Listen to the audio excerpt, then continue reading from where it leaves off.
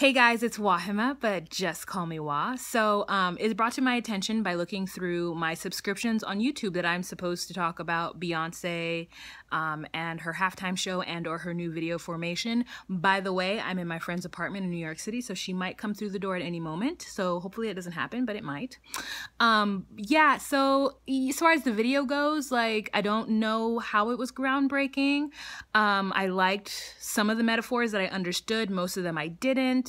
I still think Beyoncé is speaking from her pedestal, which is fine because that is her perspective. But as far as her being like the new face of the Black movement or doing something that was prolific for Black people during the halftime show, like, you know, I didn't get all of that, all those things that everybody's tweeting about. I didn't get those upon first viewing it.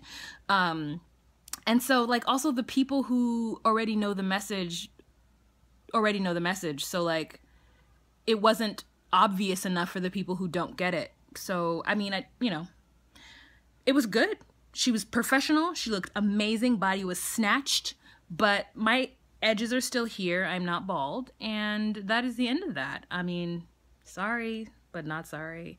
Also, like, Negro, Jackson 5 nostrils, Creole. As far as I know, Creole people are still Black. They're still considered Negroes. But, you know, what do I know? I don't want to take anybody's culture from them.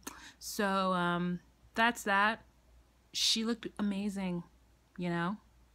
She did. She looked amazing. And she danced her ass off. But that's all I have to say about that. Okay, guys? If you have any questions, comments, or concerns, would like to join this conversation, please leave a comment down below. All right? Have a fantastic day. Bye.